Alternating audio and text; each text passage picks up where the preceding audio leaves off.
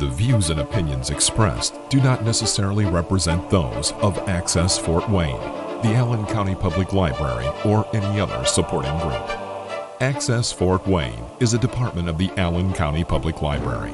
If you or anyone you know might be interested in making a television show, please call 260-421-1250.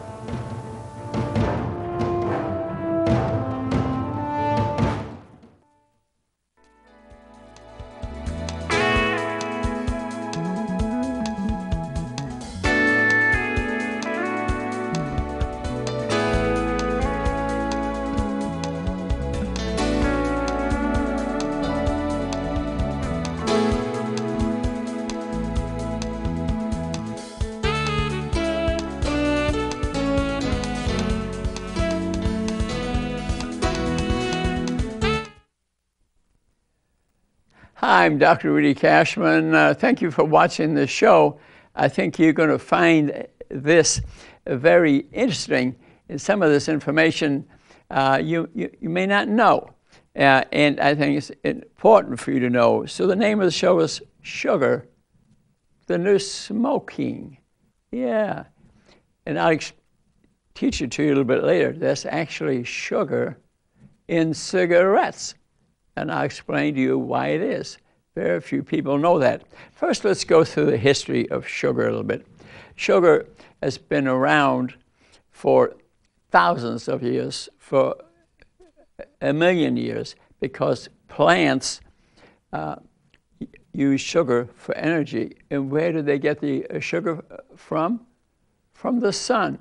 Yes, the sun hit the chloroplast in a leaf and transmit the energy, and sugar is produced, and also a few fats, because the fatty acids are related to sugar. That's where the energy comes from. So it's in all plants. You know, I was just thinking when I took a walk this morning, I see all these leaves of different color, and you know, I think what I'm looking at really all different kinds of sugar fermenting in the leaves. Kind of interesting. So, but the plants use so little sugar, in years and years and years ago, manufacturers tried to see if they couldn't produce something that would taste good that we could eat, but they were having a heck of a time. And the main thing they were using was really the honey from bees. Yeah, that's what was used throughout Europe. Kind of interesting. And then they came to the New World here. You know, Columbus came over here, and there were no bees. Yeah, he brought bees over here, and they obviously reproduced themselves, and that was a source of sweet. So the Indians used maple syrup from the trees. Yeah, that was different, and so they used only a limited amount, and they didn't become sick. They didn't develop diabetes, and then bigger sugar plants, okay, were brought from New Guinea and spread throughout the world. They went to Africa, to a lot of the Arab countries, and then they could grow the plant. And the plant had quite a bit of sugar in it, but it had to be processed. And I think it was the Arab world that developed the processing method to refine it. You had to heat it and cool it, and heat it and cool it and boil it, and a difficult process. And that's, in other words, they had to refine it. And eventually it spread to, for example, it came through Europe finally, and then it went through Britain. And if you look at pictures of the Queen Elizabeth, say in the 1700s, she had blackened teeth. And what did that? Sugar. they've known for almost a couple of thousand years that sugar could harm your teeth. That's been known for a long, long time. But that's been hidden by the industry, and they try to say, well, it didn't affect the teeth, and then that was another war to itself. Even myself, I would say, my parents didn't teach me to brush my teeth when I was young. Fortunately, I still got them. Yeah. But very important because the sugar can inflame your teeth. You lose the enamel, then the teeth become infected and they fall out. And I also think it's a source of great deal of disease. So when the bees came to the New World here, the Indians called it the Englishman's fly. Yeah, they call it the Englishman's fly. And Thomas Jefferson made the comment that the days of slavery were over when they learned to farm the sugar plants ourselves and use the maple trees, and when the bees were brought over here, but that frankly didn't happen. So we get our sugar from sugar cane, from beets, and that's a story in itself, and from corn. Yeah, the Japanese discovered an enzyme that they could apply to corn and make fructose corn syrup and sucrose, and that quite a bit we use today. So then we use sugar for energy. Actually, your blood has very little sugar in it, maybe a teaspoonful. Yeah, only a teaspoonful. Yeah. We can live off the fat of our body, which people don't realize. We have actually very little sugar. So over the years, when the sugar, there was so much competition for the production of sugar that the price of sugar went way down. So the sugar industry started forming all kinds of associations as far as back as 1930. And we'll go over that some more. So the people were getting sicker, diabetes rates were going up, people were gaining weight, they were getting fatter. So there was a lot of fight in the industry. Dr. Robert Lustig, a book I'm going to hold up for you that I encourage you to read. He's very famous. He also has a great YouTube shows you might like to look at. He's a pediatric endocrinologist, an obesity expert, obesity in children. So he has studied this extensively, and I'll be quoting some from that. And what they were teaching years ago was that a calorie is a calorie. In other words, you take a calorie in, and then the calorie leaves your body. That's the first law of thermodynamics. But the problem is what people did not realize, a lot of metabolism occurs in your body. So some of it is used up as energy, some of it is stored as fat. So it isn't a calorie in, a calorie out. But that's what they try to promote in medicine for years. It was just wrong. But Dr. Lustig really studied this extensively. And what he's saying is our food, when you study it chemically, doesn't really match what's going on in your body, okay? So he says being overweight is not a behavioral aberration or a character flaw, okay, or an error of commission. Children don't choose to be overweight. They are victims of perpetrators. We need to know what drove us into that, because we're having maybe a third of the children today have diabetes, and they're going to die young. So he's really studied this, and when this hour is over, you will know what the problem is.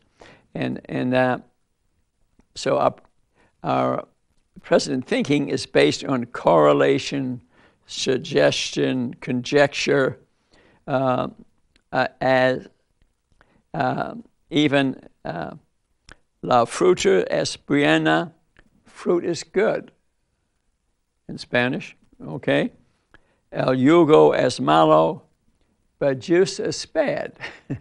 So a lot of this overweight epidemic is because kids are drinking a lot of sodary drinks, and that's about 50% of the cause of being overweight because it has sugar in it, especially fructose corn syrup, and kids are gaining weight because they're drinking soda pop. Adults are doing it too, and then the industry finally learned a little bit about that, and the government got involved, and they switched to drinks that had in it stevia and non-caloric sweeteners. And then the sugar industry figured out they had to beat this politically because they weren't selling sugar anymore. And matter of fact, through generally regarded as safe laws, which Congress passed, they managed to falsely tell the Food and Drug Administration and National Institutes of Health, the government, that these sugar substitutes were carcinogenic when they were not. They lied, and that's well summarized in this book and another book I'll show you in a minute called The Case Against Sugar by Gary Taubes. I'll hold that up for you in a little bit, okay? And you do wonder, for example, the government is involved here through the WIC program, WIC program, and they are promoting sugary products to children, including milk. Read a book called Whitewash by Joe Keon about milk. Once you read that, you won't be drinking milk. So the government promotes bad science, and it's hurting children. I'll say it. It's the truth. The science is behind me, okay?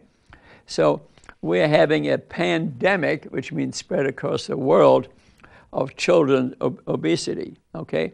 The largest increase has been age 2 to 6. So what do you think is going to happen to those kids as they grow up? Are they going to live to be 90? No, they're going to die in their 30s and 40s and 50s, and some even before that. And the World Health Organization, the WHO, has said that obesity rate has doubled in 20 years. In 20 years. They think it will double again in the next 10 years, considering all the disability, all the illnesses, because almost everyone is overweight. Almost every one of them has diabetes, and they will get the 30 diseases that diabetes causes. Yeah, I know the science behind it. Pay attention. Then again, 20-30% of the people who are of normal weight, trophies, thin on the outside, but they have fat in their organs surrounding the pancreas and the liver. And not the fat under the skin that's dangerous, it's the fat that's around your organs that's dangerous. So that 20% of the thin people, they also have diabetes, and they'll get the 30 diseases, and they're going to die young or be disabled, be amputated, demented, whatever. This is what diabetes causes. And when you think about it today, you know, we have a pandemic of the coronavirus 19 going around everywhere, and the rates are really going up. And the vaccine, for most of us to get, will probably way into next year.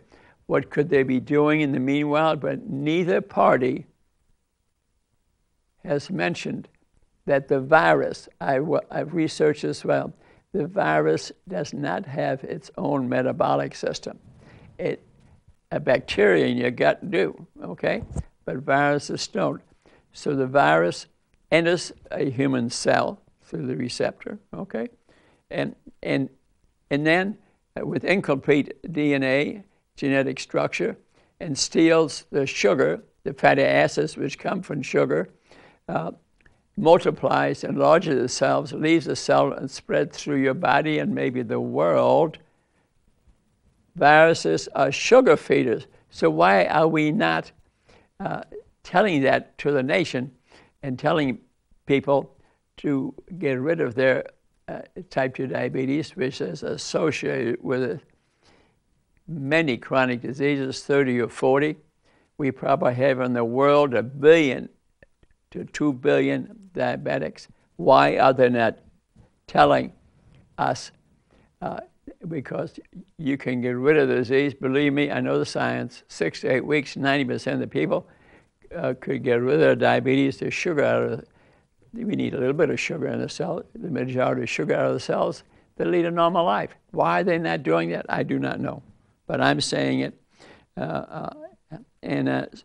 They figure by 2030, 65% of the people will be overweight. Obesity doesn't kill people, but it's the abnormal metabolism occurring in their organs in the body that kills people, okay? And it's a fat around our organs, around the liver, around the mesentery, around the pancreas that cause the abnormality. It's not the subcutaneous fat. So you can be overweight, maybe 20% overweight, and have no medical problem, okay? But it has to be under the skin, only 20%, okay? So how long have people been overweight in history? Actually, they have found a little statuette that was put together 24,000 BC, 24,000 years BC. They found it, and there's a picture of it in Gary Taubes' book or Dr. Lustig's book, and the statuette clearly very overweight. And it's in a museum, I think, in England, in Egypt. I think it's in Egypt. So, who is sitting at the table of blame for what's occurring in this country? For one thing, 50 years, they told us that fat was the problem. It was sugar. And it was promoted by industry, the government, the medical profession. I accept responsibility because we knew better. We knew better, but I've known this for years, okay? So I wouldn't say I'm one of them. Although before that, I didn't brush my teeth every day when I was even in college. There's a mistake for you, okay? And so gluttony and sloth, that we seek sugar, we're at the table, and then if we eat too much sugar, eventually hormonally, hormones run our body, deposit in the fat cells, and we get bigger, and we're not moving and exercising. So we are partly responsible, but we base our decisions partly on improper teaching, say in the schools, okay, public health. They could be teaching little children and not selling soda pop or sugary foods, which they still do, and the government does, the WIC program does, is giving away free bad food and milk. Once you read the book I told you about, you won't be drinking milk from a cow. You might from peas or almonds or something like that, which is fine. So on the average, a woman today compared to 10 years ago is consuming about 187 calories more, but a woman is consuming 335 calories more, and men about 187 calories more per day. So that leads to obviously to health problems, okay? One problem has been for a long time is that the health industry, they're getting a little better at it, wouldn't pay for treating someone who's overweight from the diseases, or just for a coach to help you get to normal weight. Yeah, they wouldn't do that themselves. They said, that's your problem, we're not responsible. Well, that was a bad mistake because the things that we eat change the hormones in our body, and we may not have control of it. And I'll go through the chemistry of that in a little bit, okay? The medical industry says it's not a hormonal metabolic problem. It's because you eat it because it makes you feel good. It's like a cigarette or alcohol. Again, incorrect, because indeed it is the 50 hormones in our body and interacting with each other and make us feel that way. It's very difficult to control. Sugar is addictive. Some people think it's more addictive than cocaine. I debated somebody on TV one time about it, and I think right at this table here. And I think I lost the debate because I think sugar hits our hedonic pathway in our brain, releases dopamine and serotonin. And you eat that donut, I'm in heaven. And believe me, if tonight, and I have generally good health habits, but if tonight there's a piece of pie or donut laying there before I go to bed, I guarantee you 100% I will be eating it. It's hormonally dependent. By that time, I should be a little bit stressed out from having done a lot of things. Okay. Then we have the obesity profiteers. They're making a lot of money on keeping you sick, okay, from operations to clinics to injections to the processed food industry, where they stripped all the fiber off the food. And when they said all fat was bad, what did they do? Substituted sugar and bad fats. And our bad fats are addictive, and sugar.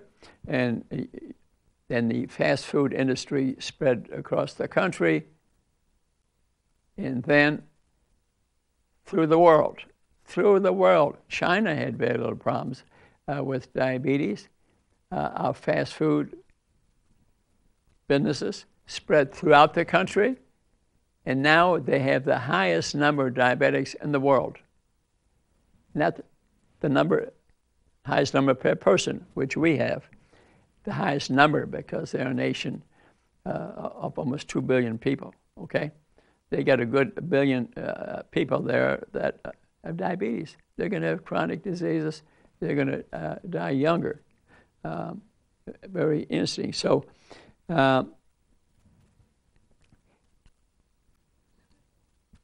some would say now we're not exercising as much as we used to, and I think it's true.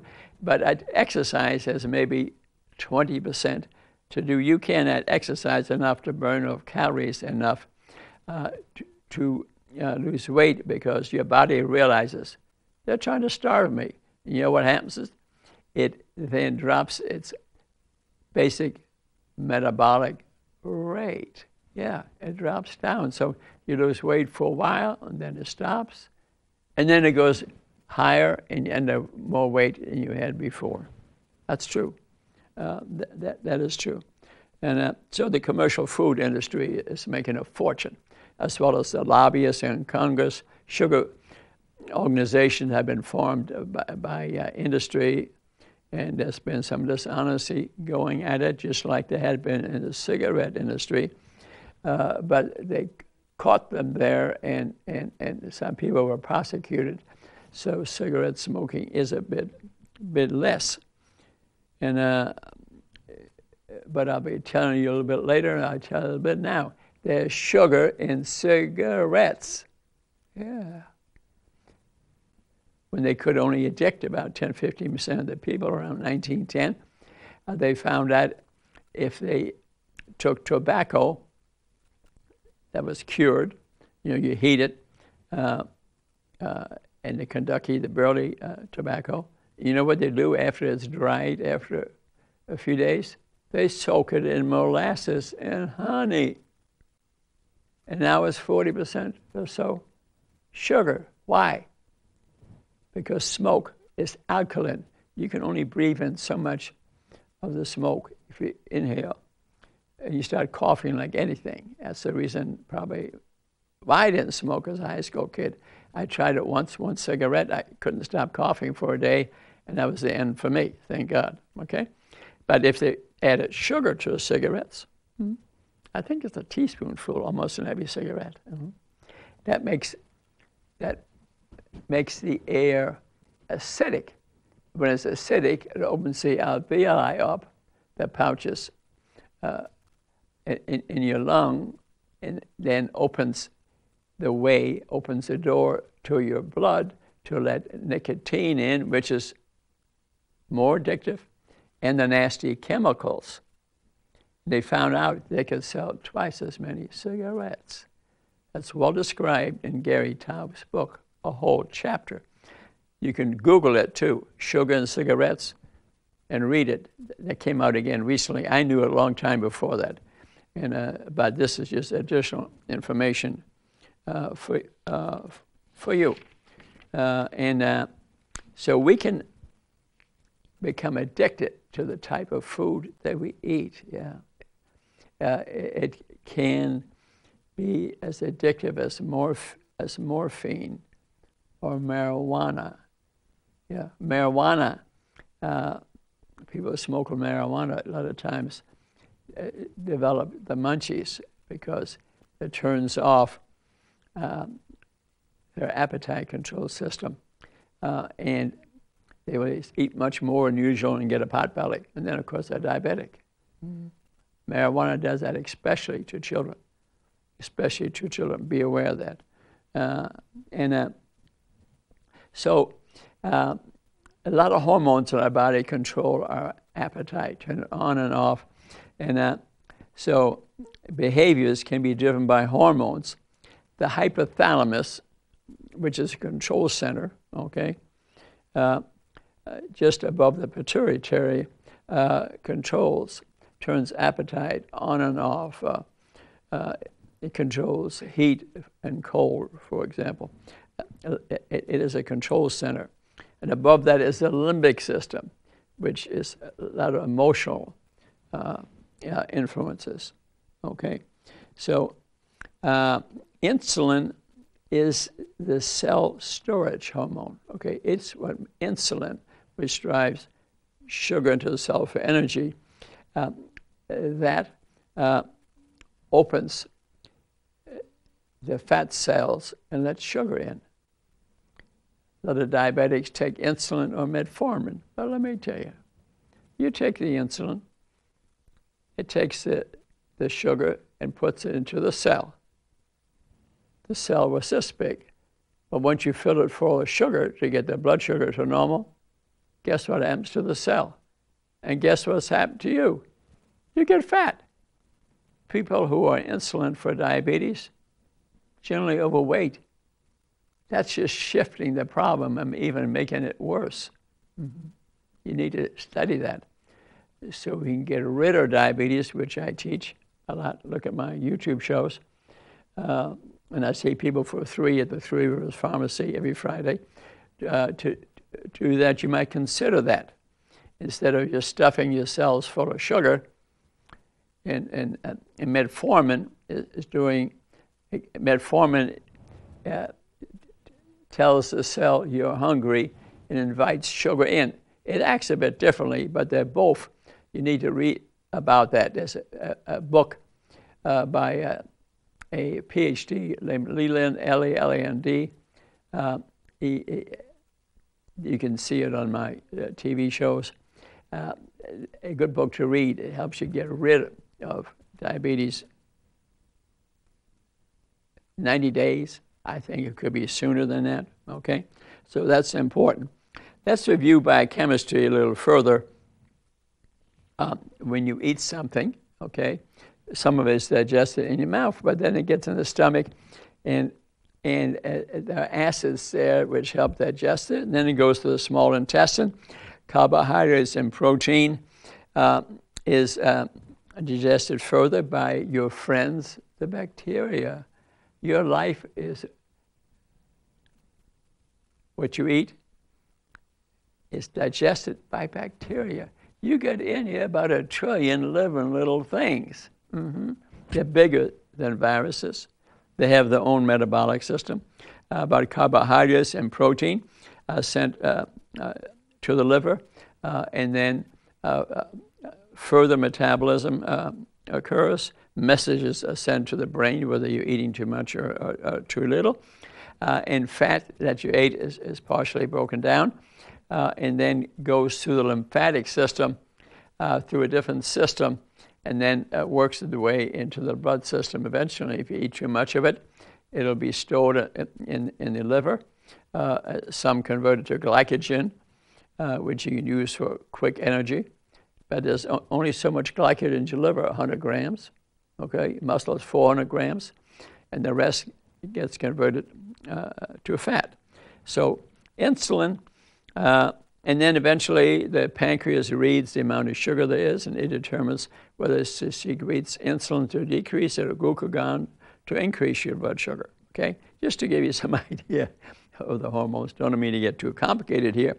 And so insulin is a fat storage hormone made by the pancreas, discovered around 1922 or so. They purified it, and they gave it to type 1 diabetics who don't make insulin. It clearly saved a lot of lives, but there's problems with it because insulin does other things, stiffens the arteries, increased rates of cancer, insulin growth factors. It does a lot of other things besides put insulin into the cell. Okay? So there's no energy storage without insulin. It opens it lets the fat get into the cell to form triglycerides. That's why we get a blood test where we check triglycerides. Okay?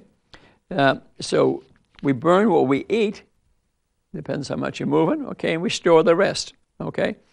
And the fat in your fat cells is largely 80% is triglycerides, okay?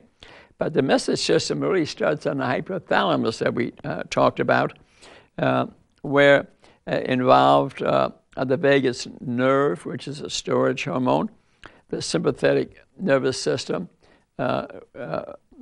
which helps regulate your leptin system, which insulin and leptin are competing against each other at the fat cell level, and leptin works at the muscular cell level. So that determines between the vagus nerve and the sympathetic nervous system, and the leptin determines what your appetite is. Are you hungry? Are you full? They're all interrelated. So, okay? The VMH, the ventral medial hypothalamus. Remember, I said that hypothalamus has a lot of control centers in it. Is the holy grail of leptin. Okay? And when they discovered leptin, Amgen, the drug company, thought that was the answer to the obesity epidemic. Didn't turn out for them. They lost all kind of money and gave up on it. And but some people are leptin resistant or insulin resistant, so the interrelationship of the hormones doesn't work. But it is the key to the obesity epidemic is leptin resistant.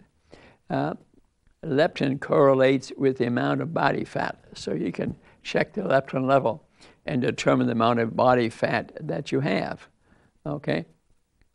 Of the people who are addicted to food, 30% eating a lot of fast food, okay? And while they're eating it, it's cheap, it makes them feel good, okay? It has a lot of sugar and bad fats in it. They affect your hormone system, and I'm never satisfied. I just keep on eating. I can't stop eating the fast food. And now that's, it's all over the world. And that's why we have this pandemic of diabetes, obesity, all over the world. And so in food, it uses the hedonic pathway of your brain, okay? The same thing at cigarettes, alcohol, narcotics do. Same pathway. They secrete dopamine, I'm in heaven. serotonin, which lasts, you might last for a few hours where you feel good, okay? I have a cup of coffee in the morning, and I feel a lot better after waking up. And I suspect the dopamine is secreted. Maybe it's my narcotic, okay? But it's not addictive exactly. So it seems to be, at least I'm thinking, it seems to be fairly safe. Not 6 cups, but a cup of them gets me going. Okay, but food uses the hedonic pathway across the world. That's why we're having this use epidemic. And the dopamine, which, the size of the center of the brain that makes dopamine, that stores dopamine, a millimeter. A millimeter, yeah. But you can get it going quick, dance a little, laugh a little, have a cigarette, have a little alcohol, eat a little sugar, it lights up. And they've studied it now with MRI scans, functional MRIs, where sugar, they can use sugar that lights these up. The functional MRIs. And so they're proving it, okay? And obesity is related a lot to leptin resistance, okay? If you had normal leptin, you'd be turning the appetite off at the hypothalamic level, but you can't. So obesity is leptin resistance. Leptin resistance. It's not working. It's not functioning, okay? It's insulin's job to clear the dopamine from the synapse. When we have an axon or dendrite up there, our nerves, it's insulin's job to get the dopamine out of there. And if you have insulin resistance, it can't do its job, okay? So the American Psychiatric Association developed 7 criteria to determine if you might be addicted or not. Fat, salt, and sugar. They all can do that. Bad fats, remember what I said. If you have 3 of those 7, they think maybe you're addicted or dependent. Mm-hmm. And what are the 7 criteria? Whether you've developed tolerance, whether you tolerate well, or if you don't eat it, do you emotionally pick up on it, that you're not eating the stuff that's making you feel good? Are you binging it? Are you hiding donuts? Are you hiding bad foods, hiding the cigarettes or marijuana or whatever? And that's binging. Do you have a desire to quit? Number 4. Okay, you feel, I'm tired of it. This is causing me problems. Are you craving the food? You can't just wait till you eat sugary foods, alcohol, cigarettes, marijuana. Is it interfering with your life? Number 6. You're losing your job, your family, your kids, things are being affected. But you continue doing it despite serious consequences. Those are the 7. If you have 3 of those, you could be dependent or addicted to whatever. Cigarettes, marijuana, sugar eating. Mm-hmm. Those 7 criteria, which I just went through.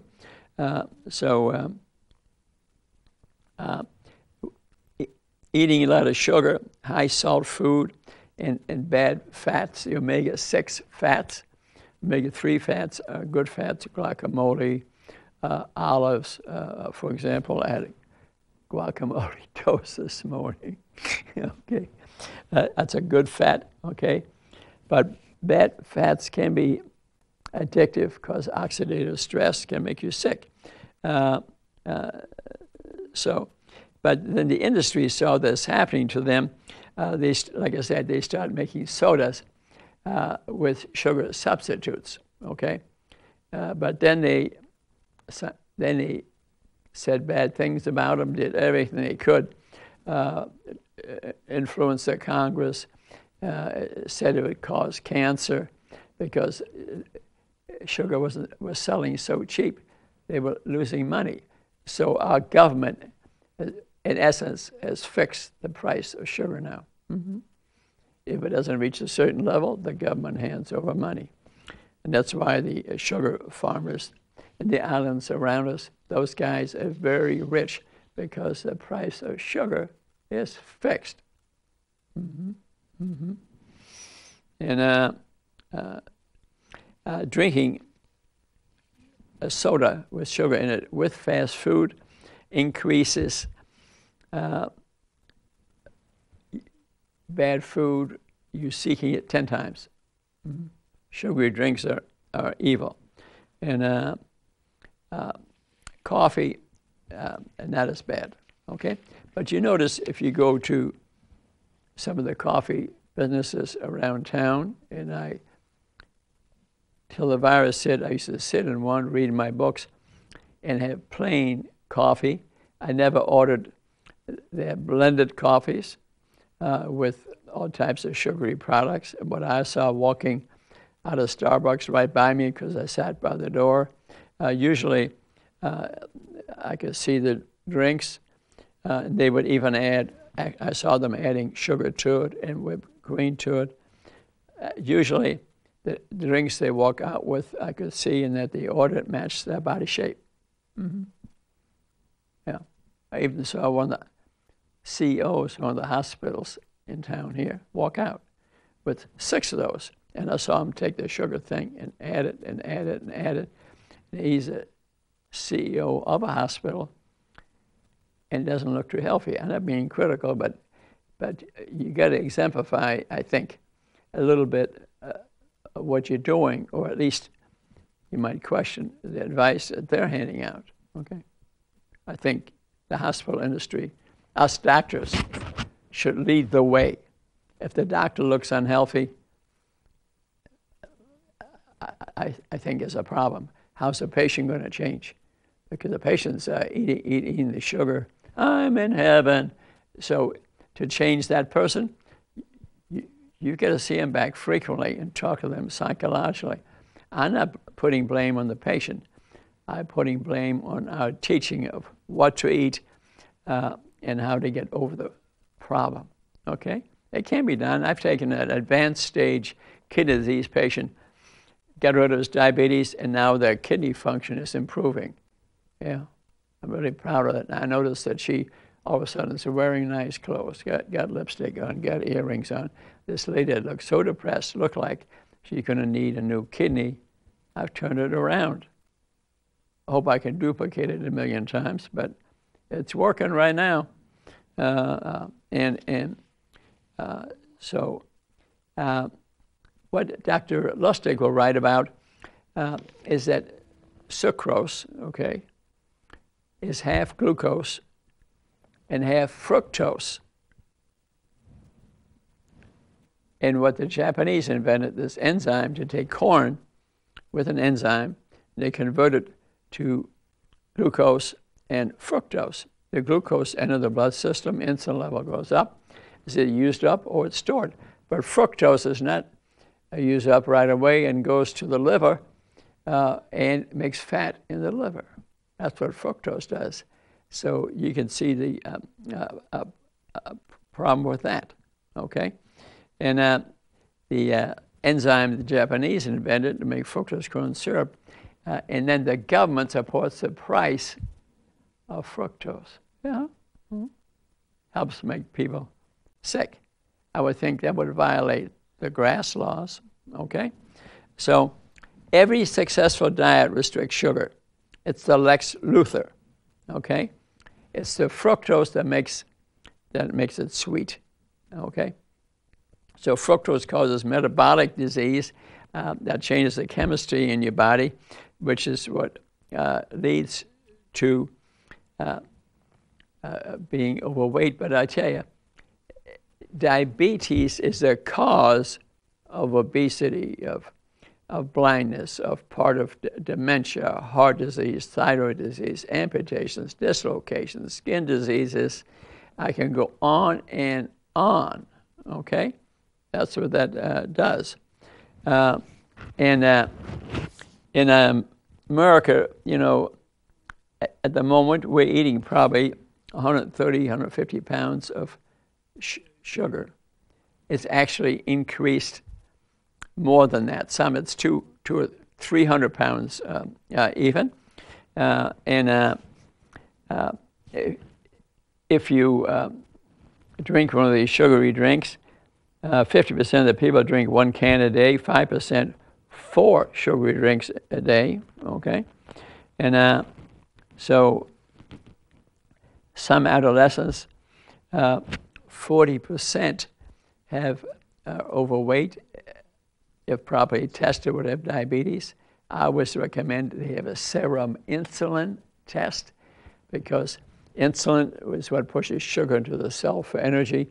The sugar may remain normal for a long time. Oh, you're not a diabetic, although you weigh 200 pounds. Wrong. You got diabetes. Get a serum insulin test. So if you go to a doctor, tell them you want a glucose tolerance test and an insulin tolerance test. It will catch you 20 years on the path to diabetes. You'll be healthy, live to be 100. See you at my next pickleball match. Okay? So serum insulins, I want you to learn about that. You can go online, put in Robert Kraft, K-R-A-F-T. He's speaking on YouTube. He also wrote a book. See if you can get a hold of that book. Really easy to read. Okay? So some adolescents are quite sick. The Pediatric Association in the state, I went there. I went to the head of it and asked him to change testing mechanisms for children to get serum insulin tests, but he essentially refused. To me, a big mistake. We could be catching people on the way to obesity and diabetes. Avoid the whole thing. Ain't going to happen until we just keep on bringing it up. That's why I'm here today. So America is sugar dipped and sugar coated, even when you say have a piece of chicken, okay? And it's coated in something, odds are it's a sugary product to make it taste good, okay? And so the world sugar consumption has probably tripled in the last 20 years. The reason fruit, and you don't worry too much about the fructose, it has fiber in it. And as long as it has fiber in it, that's complex sugars which are not digested and they pass out in the stool, that you can get away with generally eating quite a bit of fruit, okay? But some fruits are a little higher in sugar than others, and you can check something called the glycemic index, and you can learn a bit more about it. But 33% of the sugary juices are consumed by the poor and the underserved because they put them in the schools. They're cheap. They're at the gas stations, and we need to educate people to avoid those. Okay, and fructose worsens what's called the Maillard reaction. The browning that you see, you know, they see a browning covering some foods you think are healthy, but they have this brown crust. That's fructose, unhealthy. So what seems like you're having a piece of healthy meat. I'm not for meat 7 days a week, but a couple of days a week, no problem. Okay? A good example, too, is if you get a blood sugar check in HbA1c, that's a browning of your hemoglobin. And it's 3 months worth of sugar, and it's a good test to see where you're at. Okay, I had a physical recently did that. But if you want to catch your path to diabetes 10, 15 years back, get a serum insulin, okay? 30 or less would be normal. Fasting should be less than 5, okay? But If you can't afford it, insurance in this state, Medicaid, I think will even pay for it.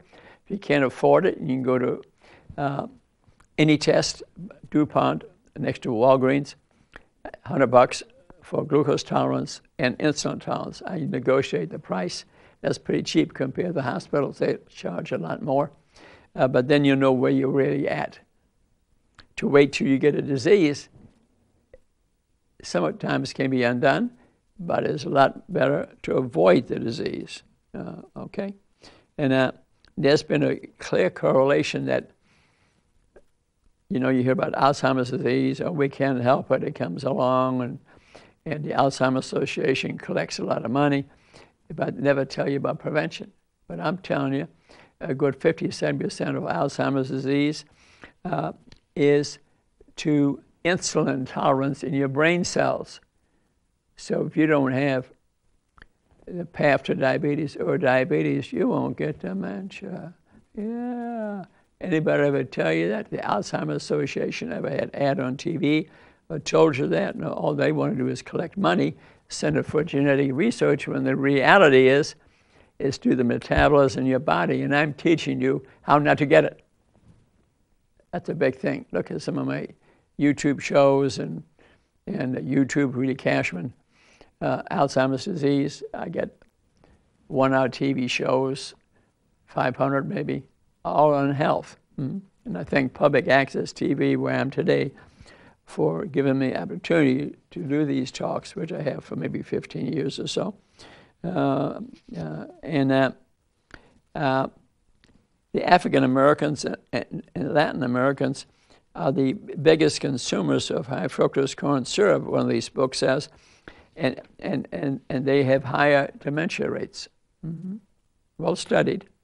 I read a book on dementia. It mentioned that outside of Los Angeles, this doctor was saying he could hardly meet somebody of that ethnic group or racial group past age 65 that did not have an aspect of dementia outside of LA. He said so right in his book. So don't be in denial. Get the testing done and then get on the path to get rid of it. Get rid of it, okay? And so alcohol will also increase your visceral fat. Remember I said that's the dangerous fat, okay? And the effects on the body really are essentially the same as sugar. And so alcohol should be limited. They used to say you can have 3 glasses of wine a week, but I read the latest literature. It says all alcohol assumes some risk. I've always enjoyed a glass of wine, but I'm frankly down to 1 every 2 weeks when I feel I need it, okay? But keep that in mind, okay? So alcohol is different from sugar in the sense that it has an intoxicating effect, but sugar can too. So the brain doesn't metabolize fructose. And it is the primary cause of metabolic disease. So sugar flies under the radar. We talk about alcohol, but we're not talking much about sugar. It needs to be up front. It is the cause of 90% of our health problems, and you can avoid them by eating the right food. No diet, you know what I mean? Mild to moderate carbs, reasonable protein. Learn what good fats are. The secret is, what are good fats? And Mark Hyman wrote a book, and here's on that, and Robert Lustig on his cover says, fat chance. So here he's speaking about it, okay? So a lot of literature standing behind me. Saudi Arabia and Malaysia have the highest rate of type 2 diabetes, and largely due to soft drinks they're drinking, because their religion does not allow alcohol, although some obviously do, but it's not a pandemic like in this country. This case against sugar by Gary Taubes, which I'll hold up for you here, I highly recommend that you read that when you have a chance. you know. And you may have heard of The Case Against Sugar by Gary Taubes, because for 50 years they told us it was the fat. Mm-hmm. Yeah.